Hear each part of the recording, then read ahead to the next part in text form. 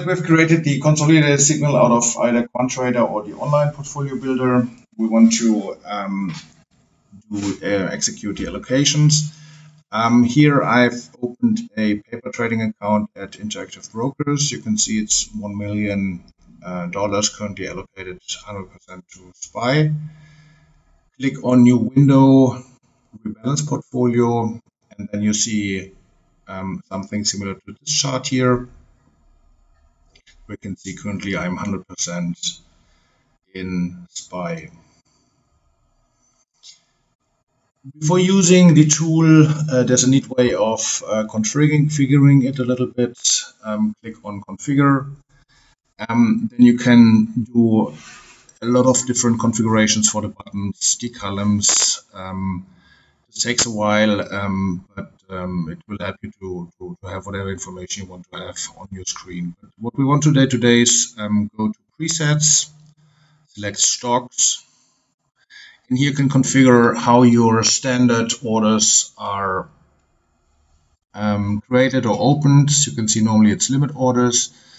But for today, the portfolio rebalance, it's very nice to have by default smart as exchange, and an algorithm select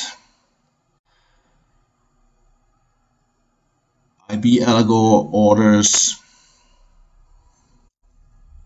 adaptive or any other, and then the order priority, urgent, normal, or patient. I'm going to explain that a little bit more in detail in the article. So we click OK. Now, just as a quick example, I want to rebalance from 100% SPY into 100% TLT. So I just open a new line, input TLT, and then add the percentages for the target.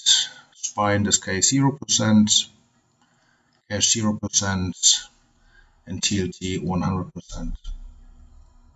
If I now click create rebalance orders, get a couple of warnings. Open up the panel, and then you can see the system automatically creates a sell order for all SPYs and a buy order for all new TLTs. It automatically calculates the number of shares. It creates type IB algo, and if I click now at transmit all, it's going to transmit the orders to the exchange. Here we go.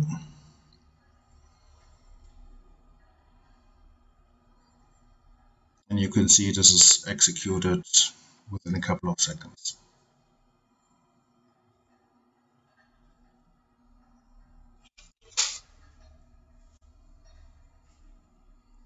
It's very neat to have a paper account to do this kind of trials. Again, we are reallocating $1 million. This is nothing I would do that quick in my own account.